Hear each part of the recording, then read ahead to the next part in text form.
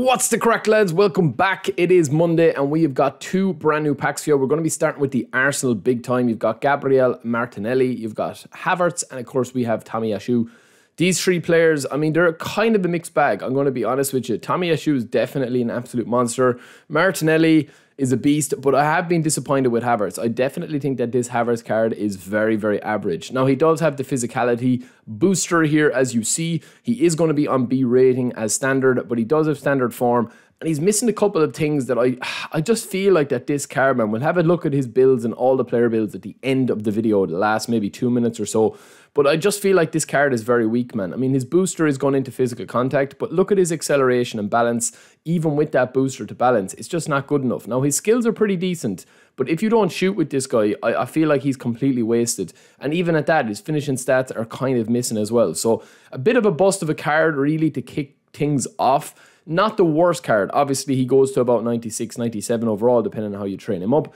But he's kind of fallen through the cracks into where the gameplay is at the moment. Kind of like that Dennis Bergkamp. Doesn't have that pace, doesn't have that excellent finishing ability. Now, Martinelli is a different story, right? And as I said, we will have a look at his build towards the end of the video. And we will be testing him out as well. More details on that because we will be streaming later, hopefully, with things going to plan. But Martinelli is down as a prolific winger. But he plays more like, I think, Son or Salah as the blitz curler version. He gets a boost to his ball control, finishing, attack and awareness and acceleration.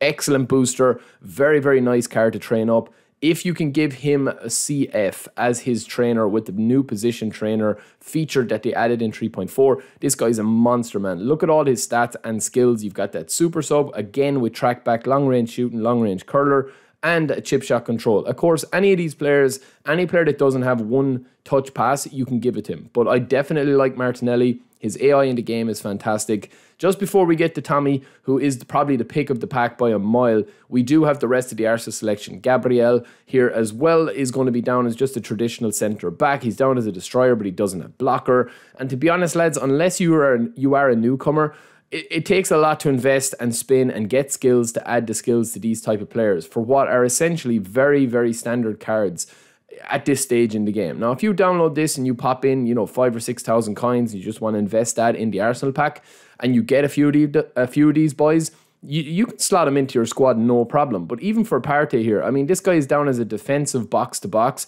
but he doesn't have blocker. He doesn't have aerial superiority. He's missing a lot of stats that would make him top-tier DMF. So you can still win games with him. You can still get to Division 1. You can still compete with really, really top-class squads. But you are kind of swimming against the current unless you are using the best versions of the cards. And I'm not talking about just using all boosters, but I'm talking about even a standard Rodri card instead of him. Even in Nketiah here, I mean, standard Rashford, standard Mbappe. Any of these cards are going to put it up to a card like Nketiah. These are really just a selection box of cards. They're not all usable, in my opinion. Now, again, you've got Smith Rowe. He actually has some extraordinary stats. We'll get to his build in a bit. And Jorginho for passing. He's the same. He's got some extraordinary stats too for passing.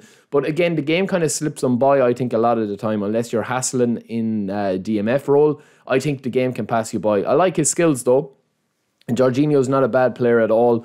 We also have Zinchenko, who's down as a fullback finisher, but he's better suited as a CMF in my personal opinion. I think he's a really, really good CMF. He's got a good engine, good stamina, seems to have really good AI as well. I've played with him quite a bit on my Xbox account, and from talking to people, he is a bit of a beast. And then David Rea, who we have featured in the Player of the Week, we've seen what he can do. If you manually defend, this guy is an absolute monster. Now, they've also added one more player to the eFootball points shop, and it is Trossard, who's down as a creative playmaker, left winger. He can play pretty much everywhere, primary positions, everything is locked in there if you want to add more positions to him. But very solid card as well, to be fair. Not the worst that they've added. This guy has got really nice player skills as well, super sub. In fairness to them, they have added this very, very good card, and his shooting skills are, really, really good. He's going to cost 5,000 points, but it's all about Tomiyasu, lads. This guy is unbelievable. Now, I have the old version of Big Time Tomiyasu, who I personally think is one of the best cards in the game, the best cards I've ever used. This guy actually starts off at level 1 at an 83 overall. So he's a better standard rating at level 1. He's got everything you could possibly want in player skills. Excellent. He's just like a ready set endgame level CB that you will never need to use again. And I say CB because I definitely think his strengths lie in being the focus of your attack. Now, if you want to play a 4-3-3 or a 4-1-2-3 or a 4-2-1-3 or a 4-2-3-1 or whatever you want to play, you can play Tomiyasu left back, right back, or CB as a defensive option. He's unbelievable as a right back as well. He's got pace, he's got strength, he's got height, he's got physicality, and he's able to pass the ball as well. So this is the build that we've gone for a few of the players. I'm not going to go too deep with the builds, lads, because listen, the way I'm building players at the moment, I am building players taking the manager boost and the boosters that they have.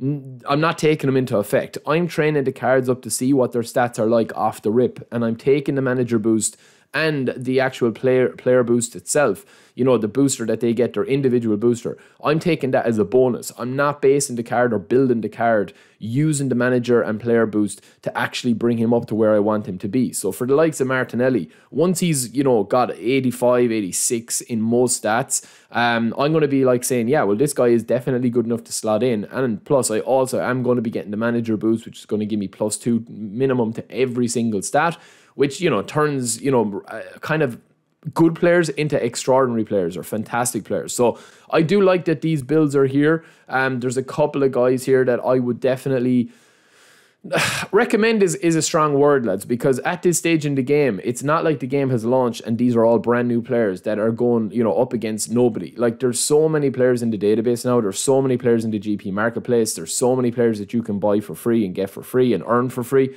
That it is extremely hard to recommend players now. Sometimes you're just basically flipping a coin and picking, you know, the likes of Jorginho instead of De Bruyne, or De Bruyne instead of, you know, Rodri or whoever. There's no real difference between a lot of the players because they're so matched now, which is good in a way, but also I feel like that a lot of these cards, such as Nketiah or any of those guys, they kind of do fall through the cracks without even being able to try them. But yeah, it's definitely all about Tomiyasu and Martinelli. Tomiyasu is an absolute demon. You will not be regretting getting him if you do spin for him and you get him. I don't know how deep I'd go with him. Now, we did have a regular member, OC, who actually spun and watched the look in this pack, lads. This is an extremely rare triple pack. Yes, you heard that right. And hopefully we get some gameplay later with these as well to be able to analyze on the live stream and maybe even play on the live stream. But that is an extremely rare triple pack that you see there. But yeah, that is it for me, lads. I'll be back streaming in a little bit. Next up, of course, we are going to have Roberto Carlos, Xabi Alonso, and Albert Ferrer, who are part of the Spanish League legends with the selection there. Let me know your thoughts on these selections, lads. Like, I feel like one card in Tomiyasu out of 150, it is a steep price to pay if you are willing to go deep. I would not be spinning for Havertz. That's just keeping it 100% with you, lads. I would not spin for Havertz unless he's your favourite player. Even Martinelli, there's a lot of wingers in the game that can do what Martinelli can do. If you've been playing this game a long time, such as Son, Salah, you might have got those, or Vinny Jr., any of those guys. But let me know. Tommy is definitely a beast if you missed out on his old big time card. Let me know if you guys are going to spin or skip, and I'll see you in the stream in a little bit. Peace.